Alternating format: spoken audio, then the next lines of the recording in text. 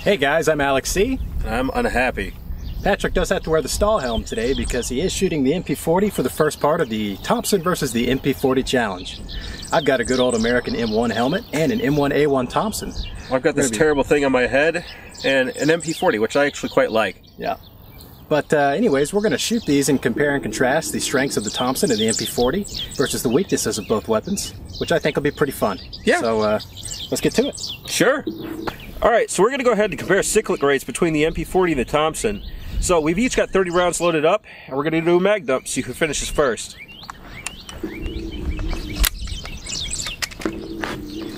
3, 2, 1.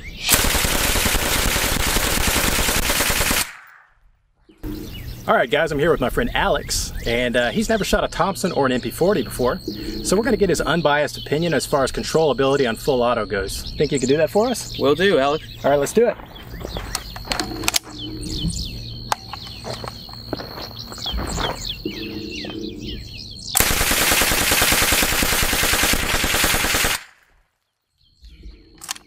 So what'd you think? Tell you what, the recoil is awesome. I was steady the entire time. Overall, I like it. So it's going to be a tough act to follow for the Thompson. It is going to be a tough one for the Thompson to compete with this MP40 here. All right, well, let's do the Thompson. Let's try it. All right, so now it's time to do the M1A1 Thompson controllability test. And you ready for this? Will do. All right, let's do it.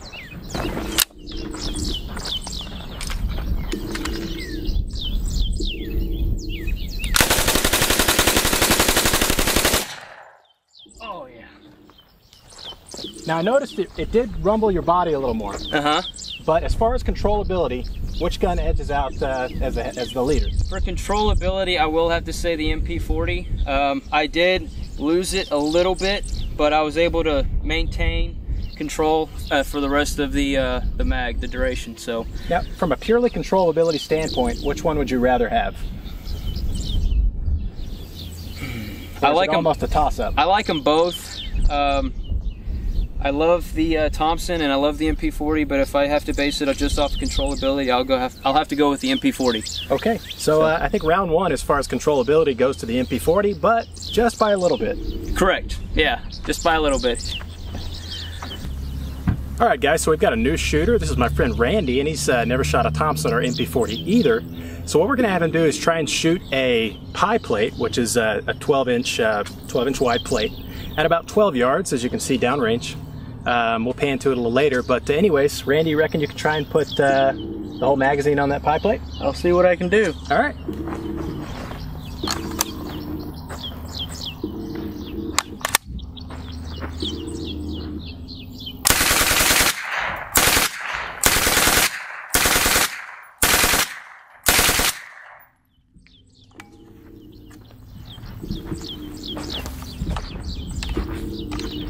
All right, let's go downrange and check that out. All right, guys, so Randy scored 11 hits out of 30 at 12 yards, which isn't too bad for a machine gun. Most of the hits are up here. It did rise a little bit, but he did get some nice hits here. All in all, 11 out of 30 is not bad for a first try with a machine gun. I'm actually pretty impressed there, Randy. All right. What do you think you can do with the Thompson? Hopefully I can do at least the same. Okay, let's try it. All right. All right, guys, now it's time to try the Thompson with the same accuracy test as the MP40. The Thompson is a 45, so I bet Randy will hit a few less rounds, but you never know. So let's give it a shot, Randy. Okay.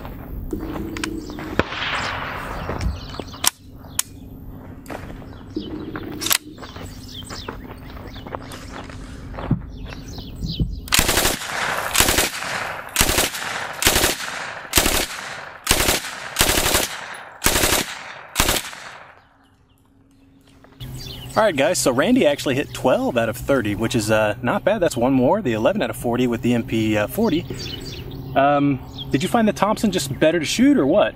I really liked the controllability for some reason. Even though the MP40 has less recoil, the Thompson to me just felt very stable. So you felt more at home on the Thompson? I felt more at home. Do you think the sights helped a little bit?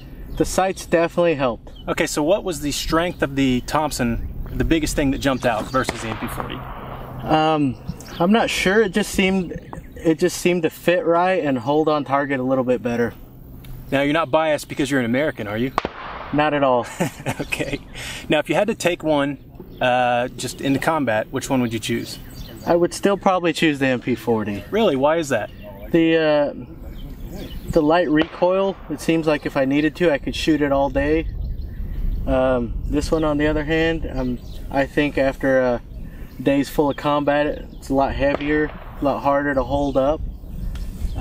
Also, the weight of the gun is noticeably heavier. Absolutely. Yeah. Anyways, good shooting though, Randy. Thank you. All right, so now it's my turn to try the MP40 and the Thompson, accuracy-wise. Here we go.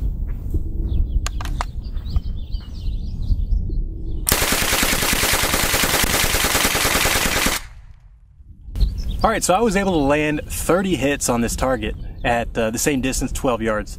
It is worth noting, I am more experienced. Obviously, I've shot this more than Randy, but I'm actually surprised that I was able to do that. 30 rounds on this pie plate at 12 yards. I must say, I'm actually quite taken aback. Now, of course, this hit right here just kind of winged it.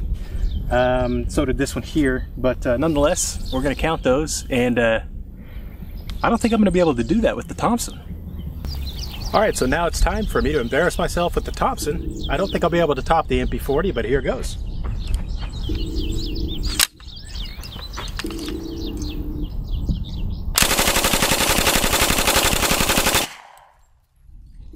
Let's go down range and check that out. All right, so I was able to land 26 out of 30 with the Thompson. Not as good as the MP40, but still, the recoil of the 45 ACP is much greater, so I'm actually very surprised I was able to do this well. Also, most of the targets are all center mass. There's less, it's a less sporadic pattern. I gotta say, this is kind of eye-opening. I was almost 100% certain that the MP40 would blow the Thompson out of the water, but here we are. All right, so we have some pretty good data on both guns. We've both been behind them. We've done a lot of accuracy tests with different people and stuff, as far as controllability tests. But we still have a dissenting opinion this time, actually. Do we? Well, you know, when we went out with the MP40 and did our MP40 video, we were 100% sure that the MP40 would blow the Thompson out of the water. While the MP40 was more accurate, I'm going to attribute that to the smaller cartridge and less recoil. mean, there's a lot less recoil. The slower rate of fire doesn't it contributes to that. Yeah, but with the Thompson, you get 45 ACP. Now, I know there's a lot of internet debate about 45 versus 9, but the 45 is a, you know, bigger round that recoils more. It doesn't fly as far as the 9mm and blah, blah, blah. There's, you know, look all that kind of stuff up. But I gotta say, if I had to take one and go out the door and start fighting people, which I pray to God I never have to do, I would probably grab the Thompson. And I'm disagreeing with you. Okay. I think this is more controllable. The rate of fire is slower. Therefore, it allows me to get more shots on target, especially if I'm under stress. You know, that's a valid point. I wouldn't feel bad about taking either gun. They're both absolutely pleasurable to shoot. Yeah, I agree with you on that. But one thing that this does have that doesn't is a weight advantage. That's true. Carrying one of these things for a while, the lighter you go, the better off you are. Yeah, I would like to state the Thompson is an absurdly heavy gun. It's roughly 12 pounds, I think. Absolutely, and it's also a very large gun. When you fold that, it's actually very compact, very handy, and as far as that aspect goes, you can see our MP40 video for that. Yeah, it's a better gun in that regard.